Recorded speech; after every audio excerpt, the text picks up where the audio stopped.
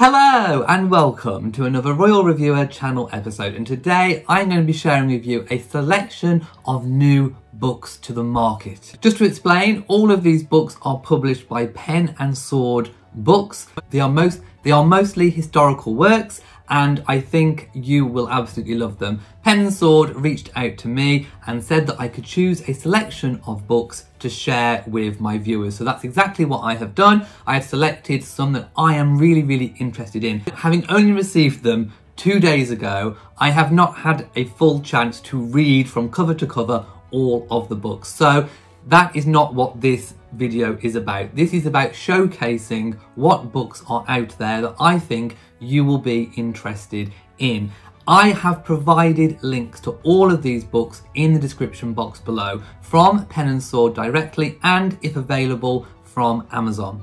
So of course, if you are interested, do go and check them out. Okay, I think we should start with the first book, which is called Living in Medieval England, The Turbulent Year of 1326 by Kathryn Warner. Now, if I show you the cover here, you will of course see all of the beautiful detail. Why did this book make my selection? Well, as you know, I like history, and I like history from way back when. So living in medieval England kind of piqued my interest, because I want to know, what was it like living in medieval England? I've watched programs on certain things over the years, I've read things in books, but I want to know specifically what it was like to live in medieval England. Now, if I read a little bit of the inside cover, 1326 was one of the most dramatic years in English history. The Queen of England, Isabella of France, invaded the country with an army of mercenaries to destroy her husband's powerful and detested lover, Hugh Despenser the Younger, and brought down her husband, King Edward II, in the process. It was also a year, however, when the majority of English people carried on living their normal, ordinary lives. Elaine Glassrate ran her own successful glassmaking business in London. Jack Cressing, the master carpenter, repaired the beams in the tower of Kenilworth Castle. Alice Coleman sold her best ale at a penny and a half for a gallon in Byfleet, and Will Mulwood made the king laugh greatly when he spent time with him at a wedding in Marlborough.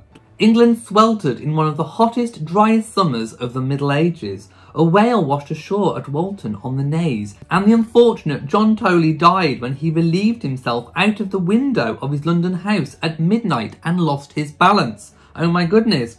Living in medieval England, the turbulent year of 1326 tells the true and fascinating stories of the men and women alive in England in this most eventful year, narrated chronologically with a chapter devoted to each month. And if I turn to the chapter selection, yeah, you can definitely see it goes January, February, March, April, May. Now, the one thing that I really like from the description of this book, it is not just about the kings and queens and the prominent people of the day. It's actually about normal, regular English people, the stories that we may not have heard. So I'm expecting a few gems to be revealed in here, just things that you just wouldn't normally learn from the history books about kings and queens and that kind of thing. That is why I selected this one, and if that appeals to you, go and check it out.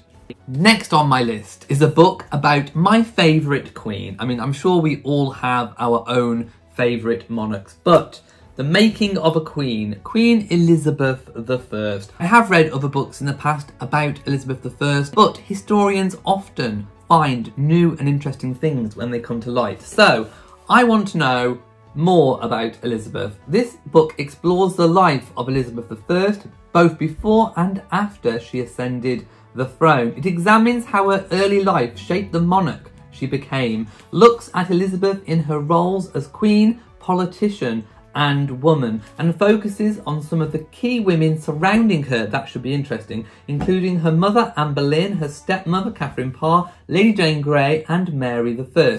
It compares the differing styles of queenship in the 16th century, with particular emphasis placed on Mary I and Mary Queen of Scots. All figures, again, that I am really interested in because they, of course, surround Elizabeth. So Elizabeth I is arguably one of the greatest monarchs that ever lived, I completely agree.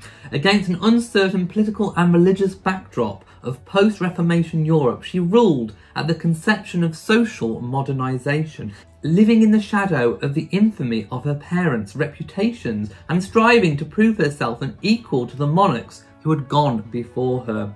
This book seeks to explore some of the key events of her life, both before and after she ascended the English throne in late 1558, by looking at the history of these selected events, as well as investigating the influence of various people in her life. This book sets out to explain Elizabeth's decisions, both as a queen and as a woman. Amongst the events examined are the death of her mother, the role and fates of her stepmothers, the fate of Lady Jane Grey, and the subsequent behaviour and reign of her half-sister Mary. Along with the death of Amy Dudley, the return of Mary Queen of Scots to Scotland, the Papal Bull and the Spanish Armada. This book does look set to be a really, really thoroughly good read. This is the one. If you're interested, do go and check out the links below. Next on my list, and I'm sure you can see I've put them in chronological order, is Cromwell's Failed State and the Monarchy. Now, I have never actually read a book in full, in detail, on Cromwell, and in particular about how his actions in bringing down the monarchy affected the state. So I'm hoping that that is what this book will deliver. There you can see the front cover of that, and it is by author Timothy Venning. Let's take a look at what it says about this. Regicide, military dictatorship, war and rumours of war, opposition from all sides, and collapse of a failed state, such as the story of Oliver Cromwell's unique experiment in the governance of Britain following the English-British Civil Wars. The British state of the three kingdoms of England, Scotland and Ireland were united in the Protectorate, with Cromwell as Lord Protector, 1649 to 1660, but also collapsed with the restoration of the Stuart dynasty. This book covers the chaotic aftermath of the end of the Civil Wars and how Cromwell set up his new protectorate to replace the failed state. This book, as you can see, is fairly sizable. Let's just do a page count from when the pages pick off. So it actually has 318 pages and the print is fairly small, so there is a lot of detail in this book. And yes, this is one that I am most definitely looking forward to reading because I don't know terribly too much about this period. The next one that I am looking to read is about Charles II, and this one's called His Escape into Exile, Capture the King by Martyn R. Beardsley. And again, I'll let you look at the colour of that. So this is the story of Charles II and his famous escape into exile. Read of the invaluable help provided by the 5 trusty Pendrell brothers who sheltered Charles, provided his disguise and taught him to walk and talk like a Shropshire countryman.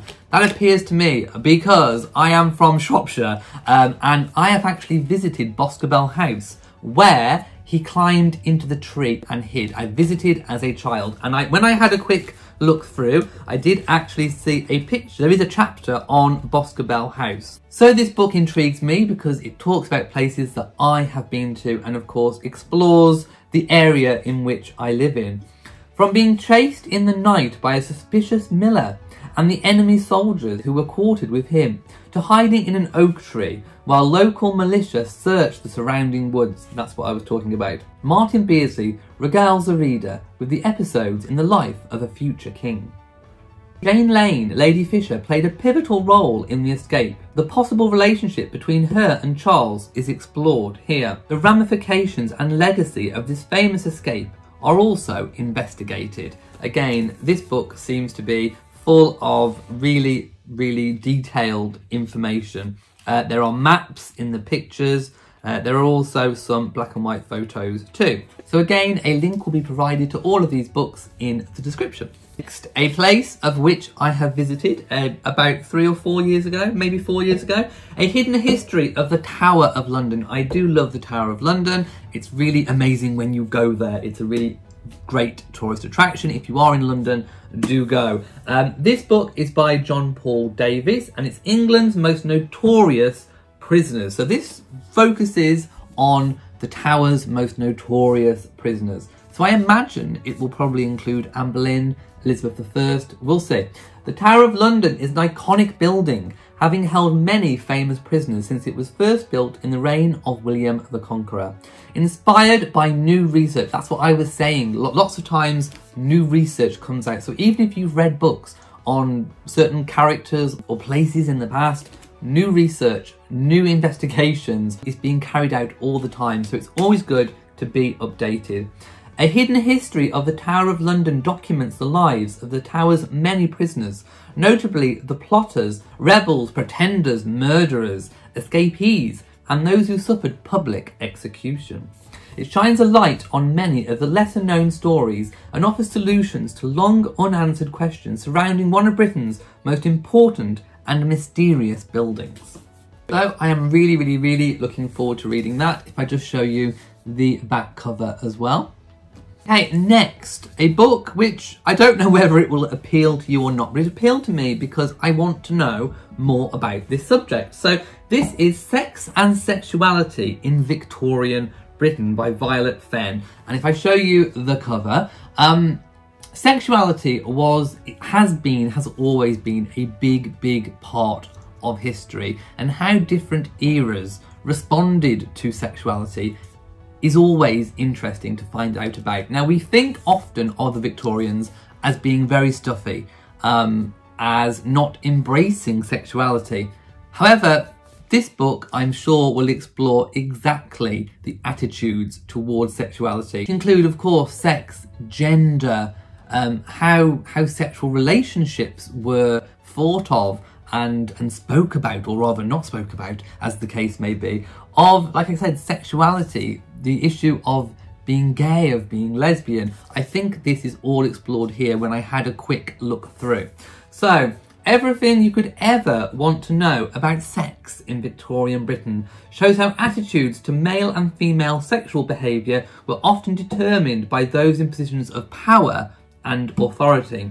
An affectionate, informative and fascinating look at sex and sexuality during the reign of Queen Victoria. So yeah, I'm very interested in this one.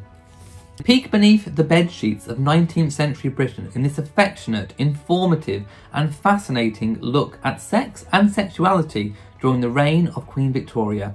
It examines the prevailing attitudes towards male and female sexual behaviours and the ways in which these attitudes were often determined by those in positions of power and authority. It also explores our ancestors' ingenious, surprising, bizarre and often entertaining solutions to the challenges associated with maintaining a healthy sex life. I am intrigued.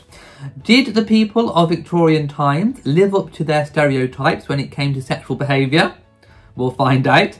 This book will answer this question, as well as looking at fashion, food, science, art, medicine, magic, literature, love, politics, faith and superstition through a new lens, leaving the reader uplifted and with a new regard for the ingenuity and character of our great-great-grandparents.